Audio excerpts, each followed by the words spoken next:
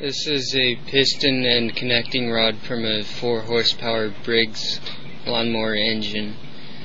I'm going to show how to remove the piston rings for a replacement.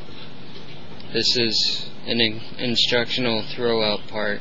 I'm not actually doing this for a repair. First thing to do with your first ring is bring it on top of the piston crown. Just work it off and do it carefully.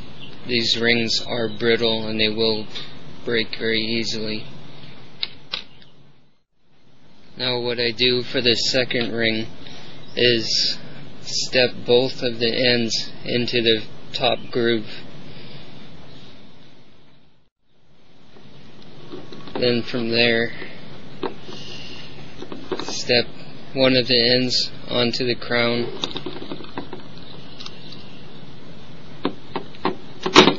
and carefully roll it off.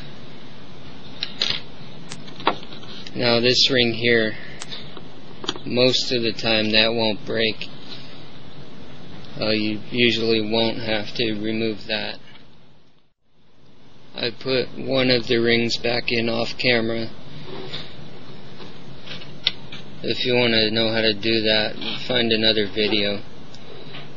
For the other ring, put one of the ends in the groove and just step it in.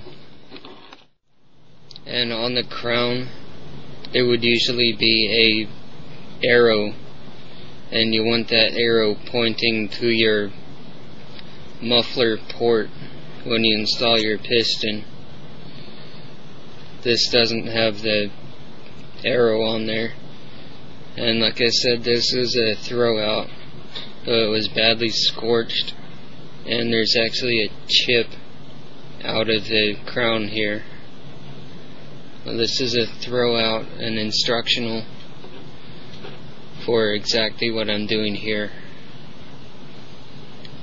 That's how to remove and install piston rings on a 4 horsepower Briggs piston assembly. What I might do now is show how to remove the link pin and take off the connecting rod.